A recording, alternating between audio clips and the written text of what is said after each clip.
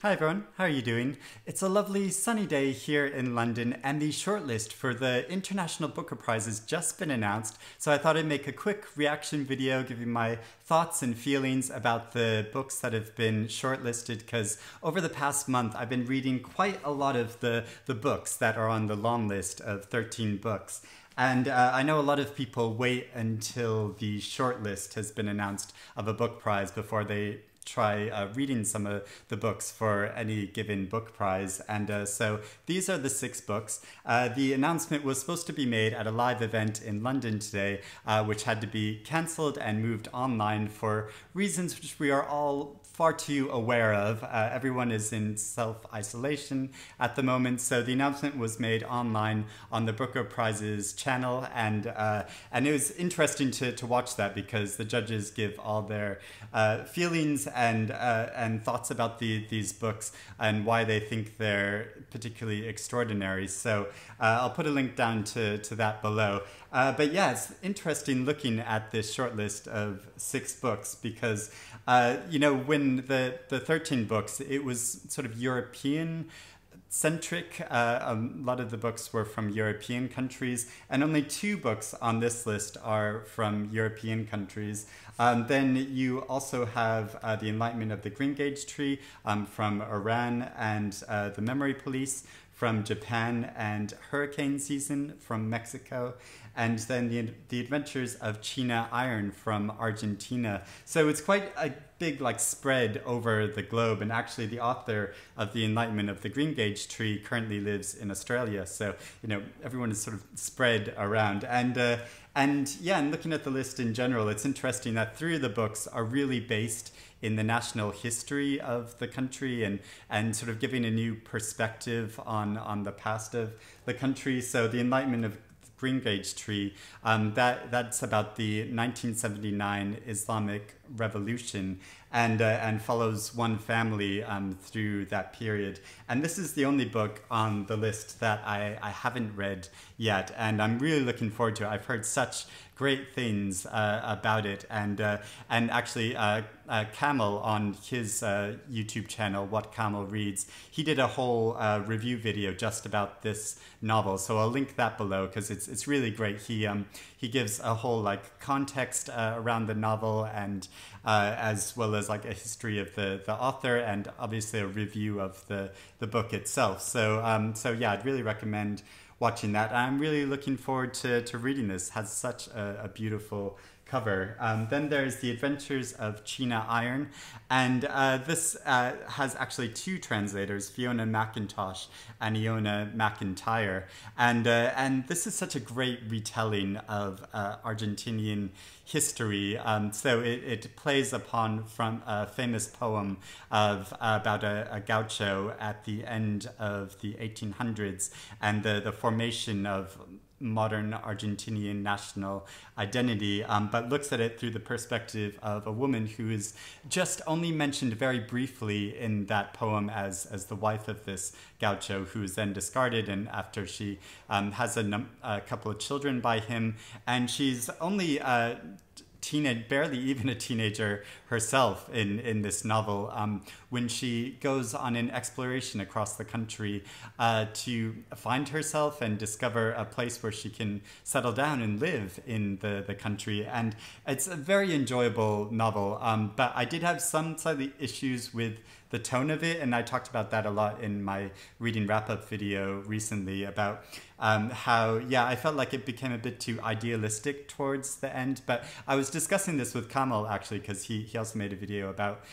this, and he made a very good point that you know, it's the whole tone of the novel is quite exaggerated, and you know, so it feels like it's taking place in this slightly fantastical space. And so yeah, I can see that it does maintain that consistency of tone throughout the book, but yeah, it is a very enjoyable read, and yeah, I just love the new perspective it gave. And then there's the novel Tyll, which yeah gives a new look at the 30 Years War, and not just German history, but sort of sort of Central European history and transformations taking place in the continent of that time. And it's a play off from a famous mythical figure called Tyll Eulenspiegel, who is a sort of trickster character, and it's part a biographical account about him, and then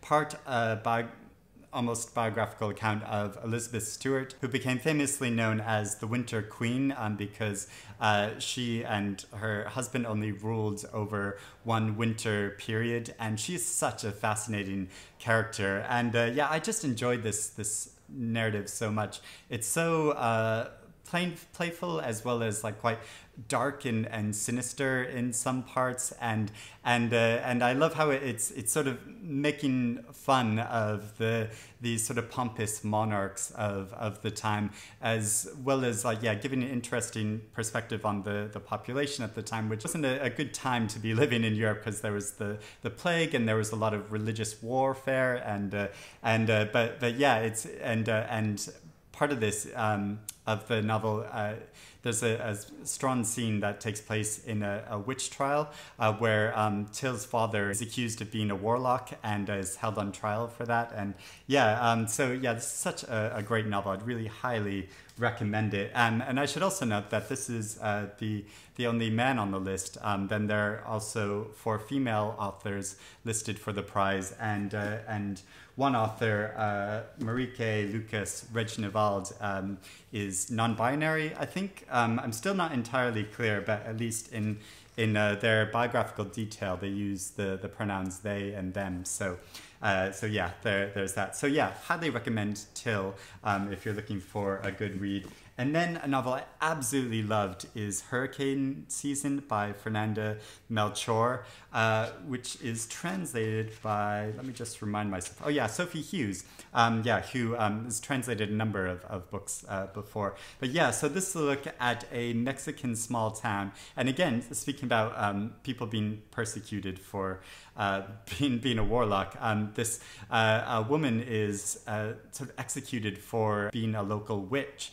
And it looks at, not from her perspective, but a number of young people surrounding her and who were sort of somewhat involved or directly involved in her death. And so yeah, it's looking at the events surrounding that particular incident, but also it's just a sort of broad look at this town, a very misogynistic, dominated society of this small town in Mexico, and has really dense, breathless prose throughout it. You can see the text is made up of these big blocks of text, and it has a real propulsion to the narrative, which is really gripping and just completely absorbed me. Though I should give the warning that it's a very dark subject matter. A lot of really brutal, violent, both physically violent and sexual violence occurs in this novel. So